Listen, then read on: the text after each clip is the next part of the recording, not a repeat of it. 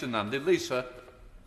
But while he continues to duck the question, the Chinese government has raised stakes. Yesterday, he admitted China was responsible for the Microsoft Exchange hack, which saw businesses' data stolen and hackers demanding millions of pounds in ransoms. He said the Chinese government can expect to be held to account.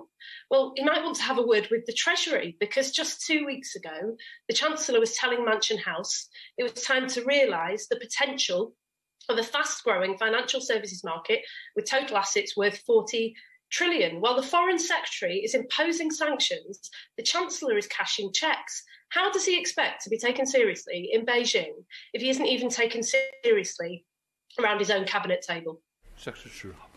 Well, can I thank the Honourable Lady, but she's wrong on two counts. Of course, it was yesterday that the UK, along with our EU, NATO and US allies, and Canada, Australia, New Zealand, publicly attributed the Microsoft Exchange server attacks to the Chinese. It wasn't then that they took place, and she's wrong in her characterisation of the Mansion House speech. Of course, we've made clear right across government that we will hold the Chinese government to account on human rights, but also on cyber attacks or indeed other nefarious activity, whilst we also seek a constructive relationship.